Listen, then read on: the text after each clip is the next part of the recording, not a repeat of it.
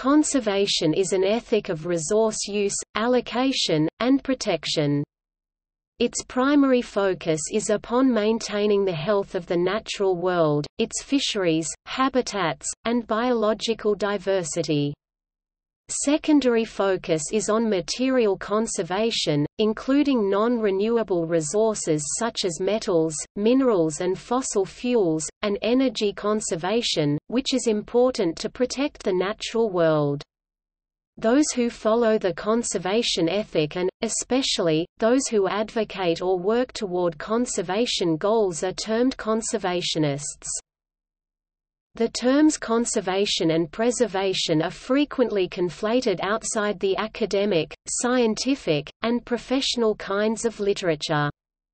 The U.S. National Park Service offers the following explanation of the important ways in which these two terms represent very different conceptions of environmental protection ethics. Conservation and preservation are closely linked and may indeed seem to mean the same thing. Both terms involve a degree of protection, but how that protection is carried out is the key difference. Conservation is generally associated with the protection of natural resources, while preservation is associated with the protection of buildings, objects, and landscapes. Put simply, conservation seeks the proper use of nature, while preservation seeks protection of nature from use. During the environmental movement of the early 20th century, two opposing factions emerged, conservationists and preservationists. Conservationists sought to regulate human use while preservationists sought to eliminate human impact altogether.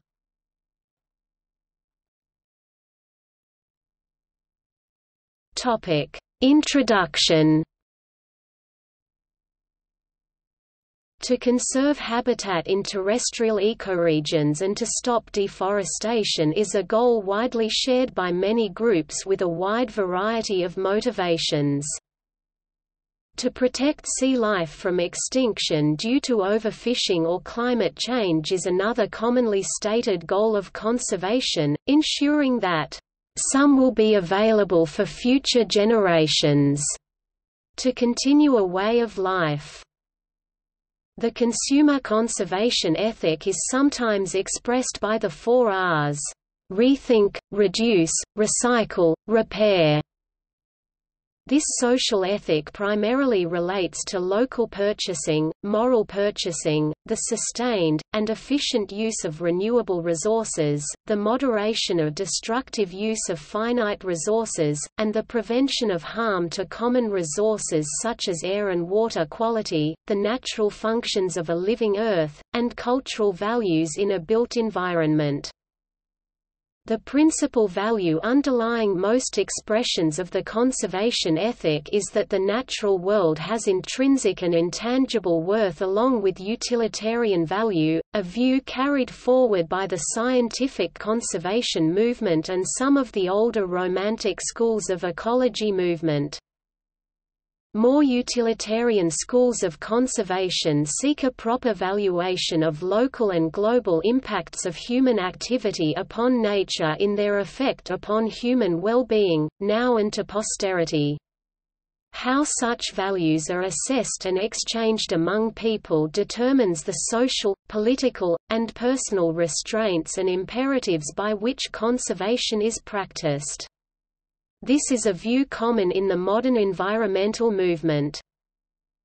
These movements have diverged, but they have deep and common roots in the conservation movement. In the United States of America, the year 1864 saw the publication of 2 books which laid the foundation for Romantic and utilitarian conservation traditions in America. The posthumous publication of Henry David Thoreau's Walden established the grandeur of unspoiled nature as a citadel to nourish the spirit of man. From George Perkins Marsh a very different book, Man and Nature, later subtitled, "The Earth as Modified by Human Action," catalogued his observations of man exhausting and altering the land from which his sustenance derives.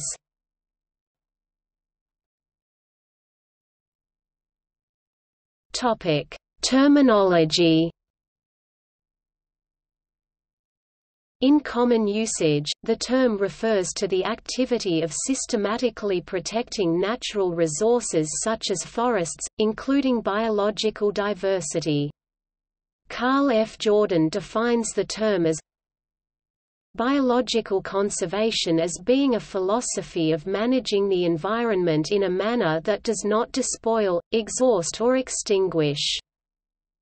While this usage is not new, the idea of biological conservation has been applied to the principles of ecology, biogeography, anthropology, economy and sociology to maintain biodiversity. The term, conservation, itself may cover the concepts such as cultural diversity, genetic diversity and the concept of movements, environmental conservation, seedbank, preservation of seeds. These are often summarized as the priority to respect diversity, especially by Greens. Much recent movement in conservation can be considered a resistance to commercialism and globalization. Slow food is a consequence of rejecting these as moral priorities, and embracing a slower and more locally focused lifestyle.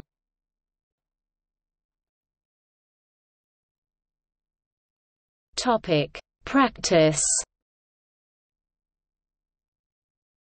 Distinct trends exist regarding conservation development. While many countries' efforts to preserve species and their habitats have been government-led, those in the northwestern Europe tended to arise out of the middle class and aristocratic interest in natural history, expressed at the level of the individual and the national, regional or local learned society. Thus countries like Britain, the Netherlands, Germany, etc. had what we would today term NGOs, in the shape of the RSPB, National Trust and County Naturalists Trusts dating back to 1889, 1895 and 1912 respectively, Natuurmonumenten, provincial conservation trusts for each Dutch province, Vogelbescherming, etc. a long time before there were national parks and national nature reserves. This in part reflects the absence of wilderness areas in heavily cultivated Europe, as well as a long-standing interest in laissez-faire government in some countries, like the UK, leaving it as no coincidence that John Muir, the Scottish-born founder of the National Park movement, and hence of government-sponsored conservation, did his sterling work in the USA, where he was the motor force behind the establishment of such NPs as Yosemite in Yellowstone. Nowadays, officially more than 10% of the world is legally protected in some way or the other, and in practice, private fundraising is insufficient to pay for the effective management of so much land with protective status. Protected areas in developing countries, where probably as many as 70 to 80% of the species of the world live, still enjoy very little effective management and protection. Some countries, such as Mexico, have non-profit civil organizations and landowners dedicated to protecting vast private property, such is the case of Hacienda Chichen's Maya Jungle Reserve and Bird Refuge in Chichen Itza, Yucatan. The Adopt a Ranger Foundation has calculated that worldwide about 140,000 rangers are needed for the protected areas in developing and transition countries. There are no data on how many rangers are employed at the moment, but probably less than half the protected areas in developing and transition countries have any rangers at all, and those that have them are at least 50% short. This means that there would be a worldwide ranger deficit of 105,000 rangers in the developing and transition countries. One of the world's foremost conservationists, Dr. Kenton Miller, stated about the importance of rangers, "The future of our ecosystem services and our heritage depends upon park rangers. With the rapidity at which the challenges to protected areas are both changing and increasing, there has never been more of a need for well-prepared human capacity to manage. Park rangers are the backbone of park management. They are on the ground. They work on the front line with scientists, visitors, and members of local communities. Adopt a Ranger fears that the ranger deficit is the greatest single limiting factor in effectively conserving nature in 75% of the world. Currently, no conservation organization or Western country or international organization addresses this problem. Adopt a Ranger has been incorporated to draw worldwide public attention to the most urgent problem that conservation is facing in developing and transition countries, protected areas without field staff. Very specifically, it will contribute to solving the problem by fundraising to finance rangers in the field. It will also help governments in developing and transition countries to assess realistic staffing needs and staffing strategies.